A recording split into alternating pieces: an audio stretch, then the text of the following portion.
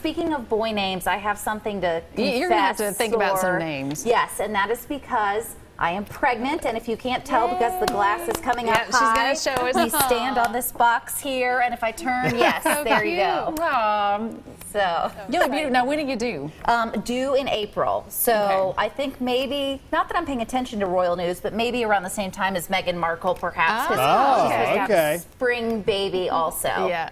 And Emily Henning was one of the first people to figure out that I was pregnant. We went out to dinner and she was not having any wine. And yeah, I kind of picked up on that. Yeah, Emily was like, "Are you sure you don't want to have a drink?" I was like, "Oh no, I don't." And then I could tell the wheels were spinning.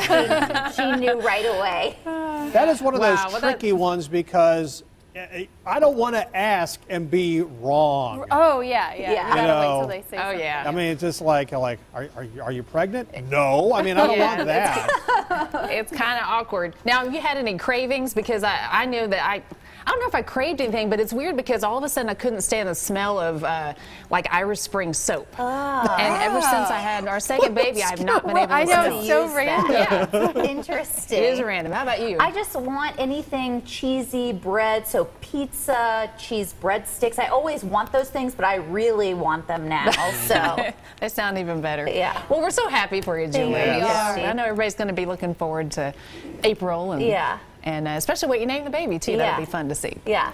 If you guys have any ideas, if you're watching, boy names, let me know. Yeah, send us. Let us know.